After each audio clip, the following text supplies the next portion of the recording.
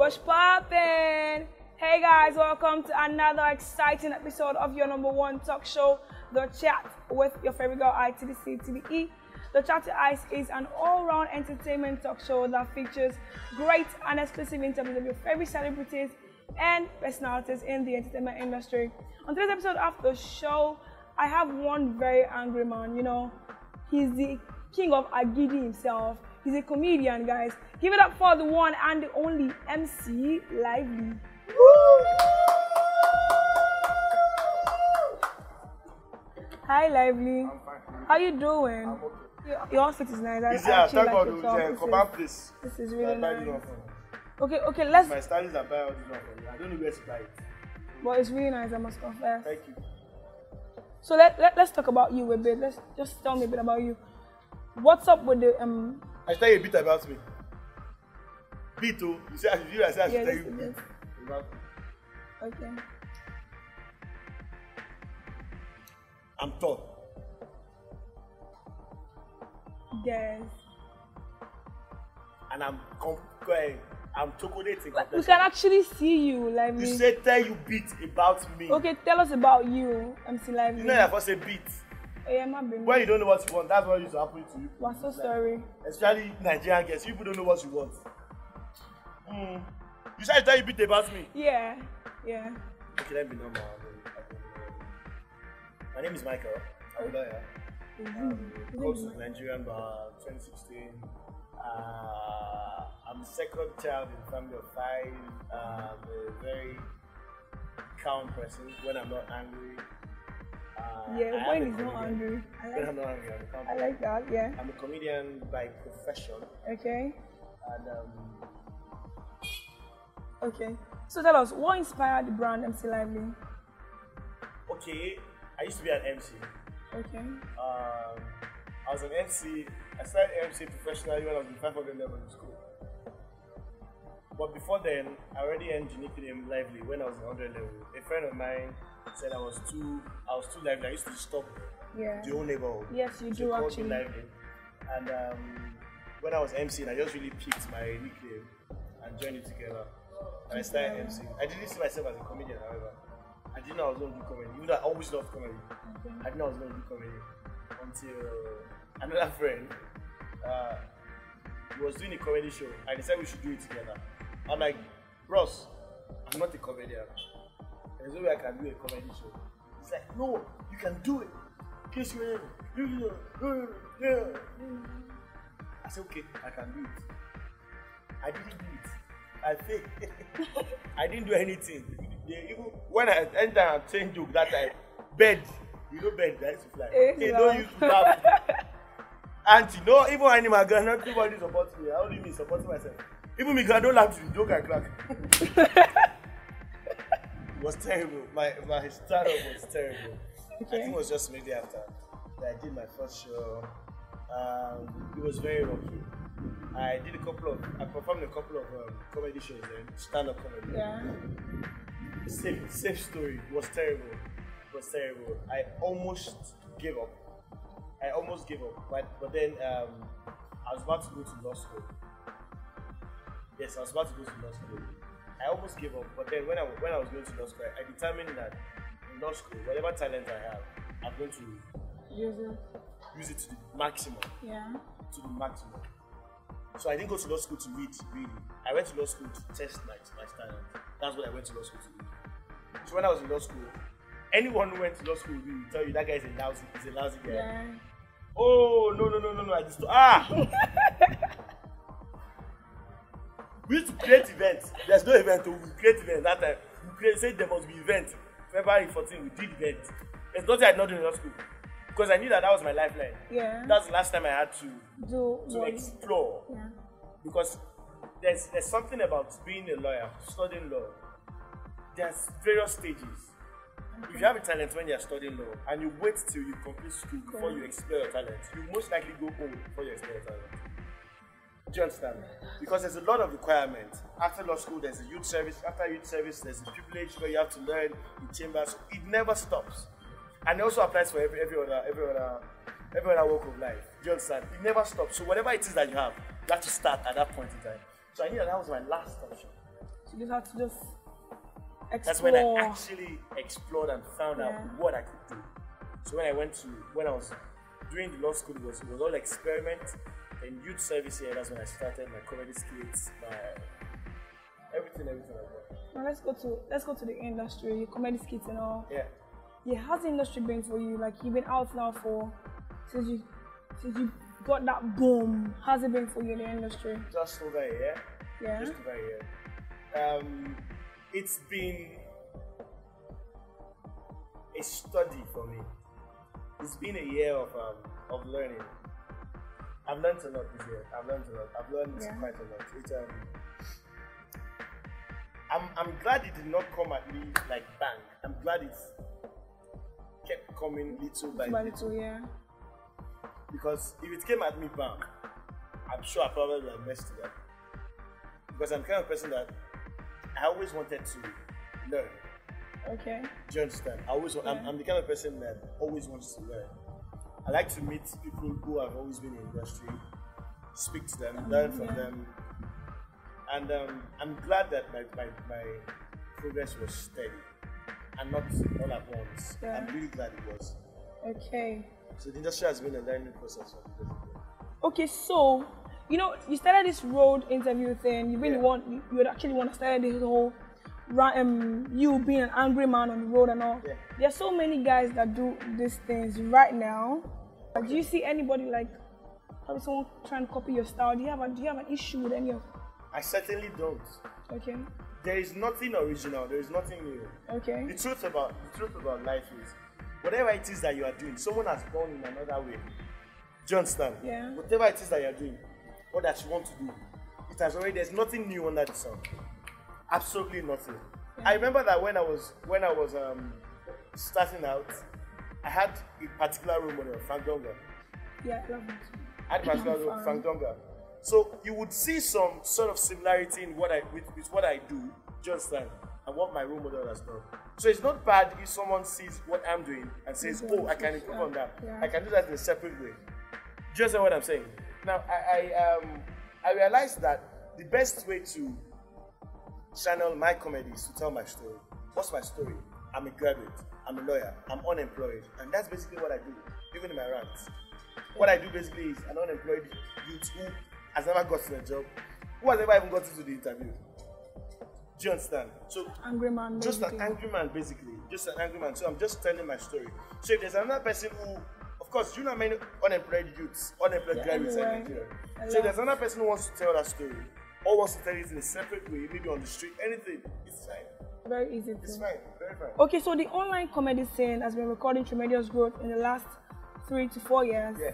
Like, there's no denying anymore that the industry is growing. Yeah.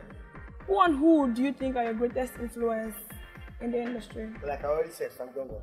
Only Frank Donga. Frank Donga is a very huge one. Then also, Basket and Bobby. Why? Because Basket and Bobby are exceptional stand-up comedians. Yeah. Despite that, sometime in 2014, 2015, 2016, we realized that there were a lot of comedy skits put out of Basket and Bobby. Okay. Yes, a lot of 3 minutes, 2 minute skits. I'm sure, off the top of my head, I can think about 10 right now, off the top of my head. So it was them, and of course Frank Donga with his interview series. Yeah. Just I think it was them that really opened the pathway to let people know that there are other ways to showcase your craft. Okay. Rather than go on stage. Of course, you know there are different forms of comedy. Did you see anybody as a competition in the industry? Competition? Would I say competition or colleagues? I would rather call them colleagues than competitors. Okay. I have a couple of colleagues that, of course, are friends. Okay, they probably used to be competition, then they became colleagues and now friends. Okay. Do you understand? Yeah. I have Lasisi, Brother Shaggy, they do Josh Tufani. Yeah.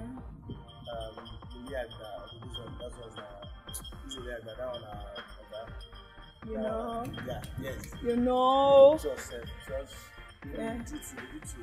Yeah. I think guys that came out at the same time, myself, Lasisi, Brother Shaggy, basically I do became and a couple of other guys that I'm not able to remember. Okay, so Lively. Tell us, you know me, I'm a fan of Lively. So before it's serious.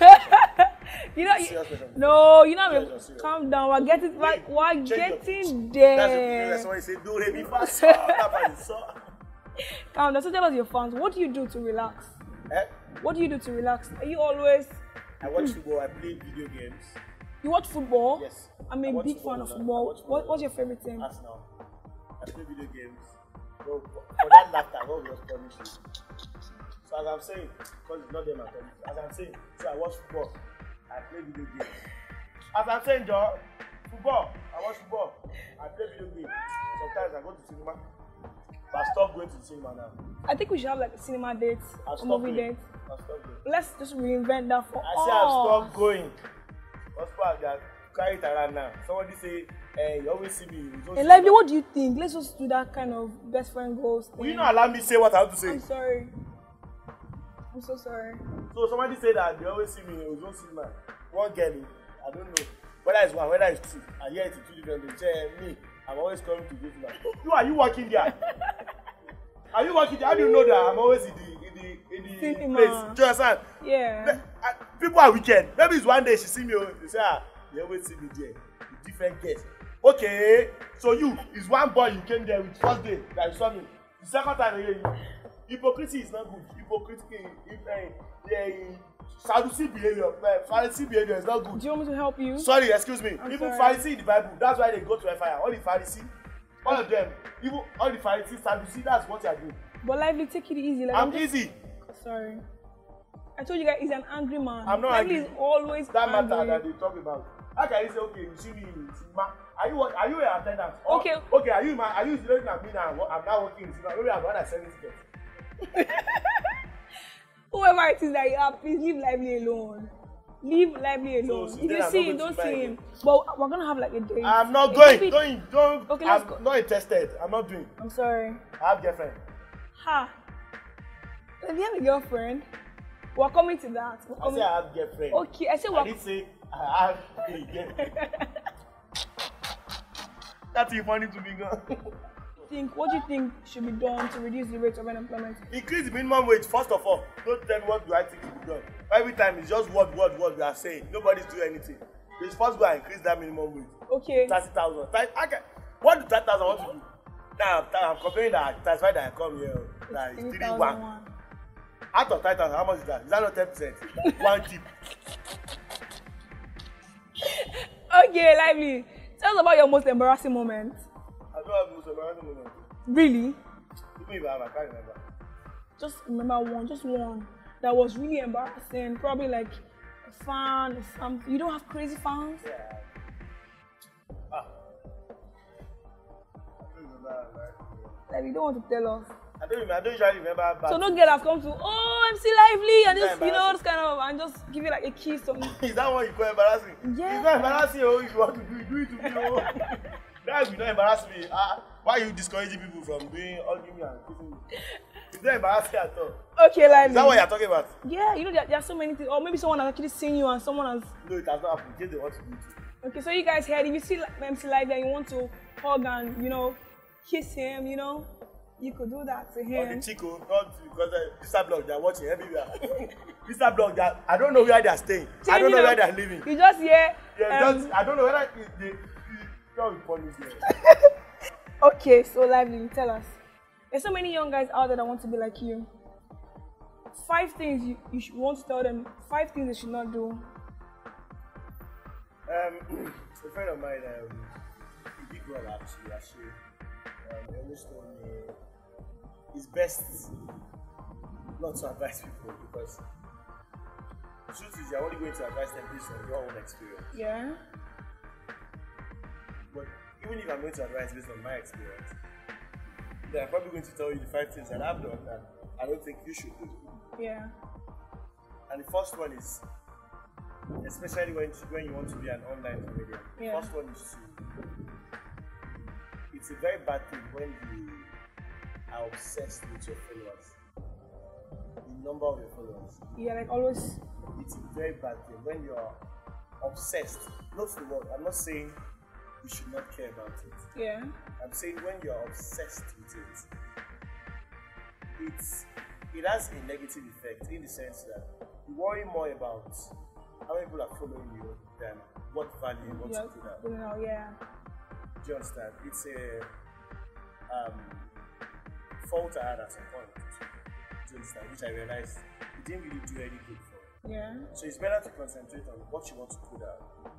The followers will come as long as you're putting out sensible good content. Yeah. Sensible, funny content. Yeah. The followers will come. So they should more focus on the content rather than the Followers.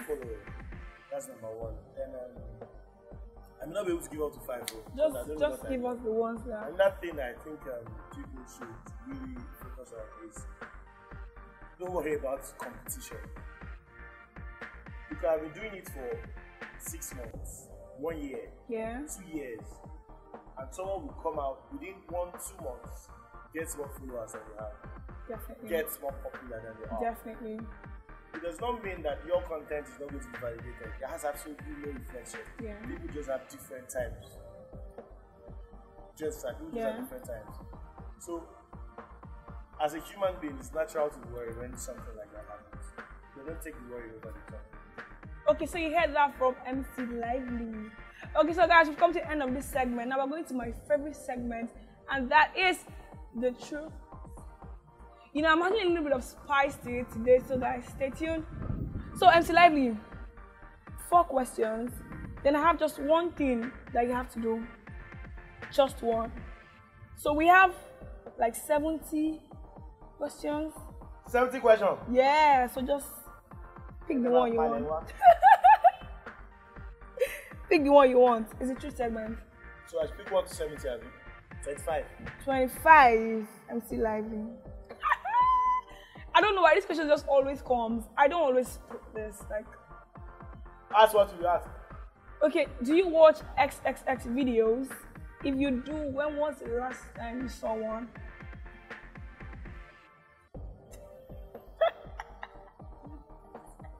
I don't watch occasionally. I don't watch frequently. Okay. I'm human now. I watch occasionally. I don't know when last time I watched. So you watch occasionally. What's your favorite side? Do you have a favorite? You know what this is? The one that turns me on most, I think,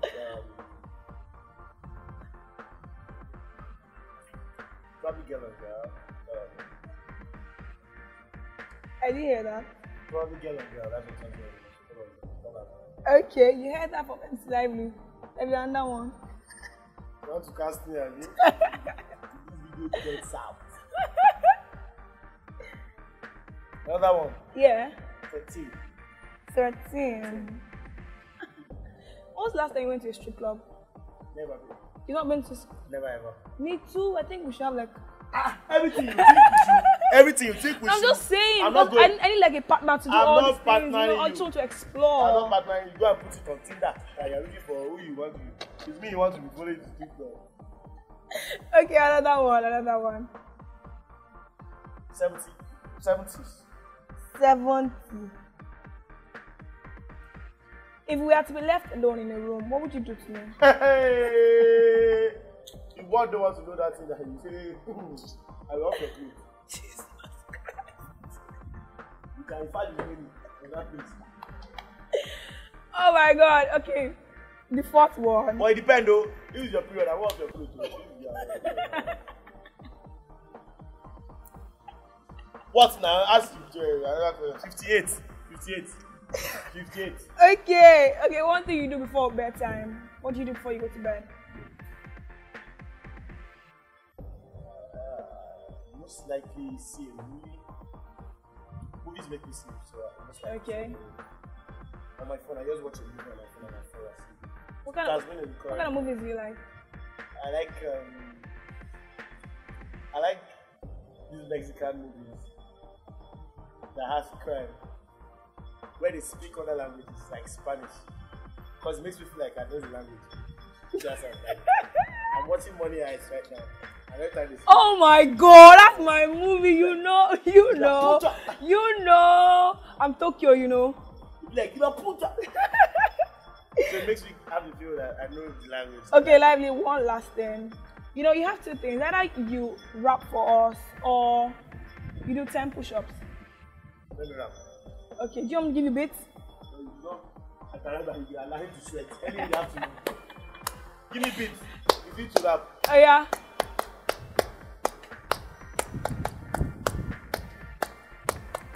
I entered 35 this morning. They say my bill is 3,100. Why? And you know there's unemployment in town. You know that people don't have job. And I reach here now, and I say, okay, we'll take Jenny. You understand? When I say, okay, you have to beat. Nobody play me shows. You clap here. Are you clapping for me? I'm giving you a bit. That's mental problem. Okay, guys, we've come to the end of this segment of the show, and I'm super excited. Thank you for coming on the show, MC Lively. It was nice having you on the show. Okay, guys, you can follow MC Lively on Instagram. What's your Instagram handle? MC_Lively. Twitter. Do you do Twitter? MC_Lively_. I like Twitter more than Instagram. I love it too. Okay, guys. Which other one? YouTube, Snapchat. MC Lively. Snapchat. I don't You don't Snapchat? I don't know why. I don't have Snapchat. Okay, guys, so you heard that. Follow MC Lively everywhere. Once you type MC Lively everywhere, you see me. Don't forget to follow the Chat to Ice on Instagram, Facebook, everywhere at The Chat with Ice. Follow me, your favorite girl, at ITZICE_NAJ, guys. Don't forget, Chat to Ice and be wise. Peace out.